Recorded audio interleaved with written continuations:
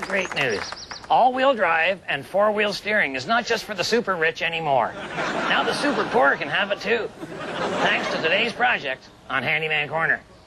So I figured between these two K cars, they should be able to make almost one drivable vehicle. That's because a K car has no real frame to speak of, and they're front-wheel drive.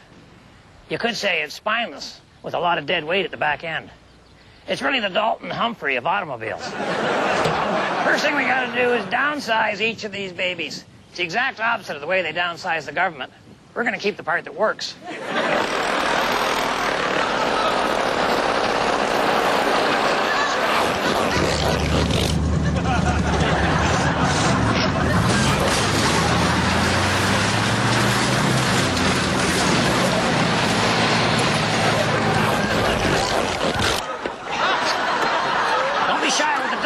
This job, it's the only thing holding the unit together.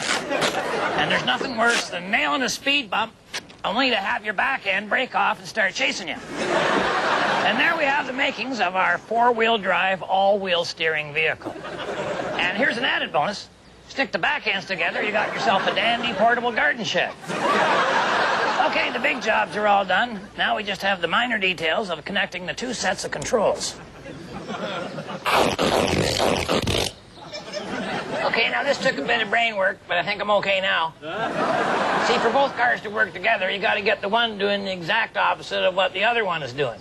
Kind of like a marriage. So I got the steering wheels hooked together so that when I turn this one to the left, the other one goes to the right.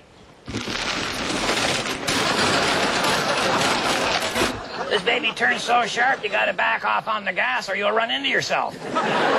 Same thing with the turn signals. I signal right on my end.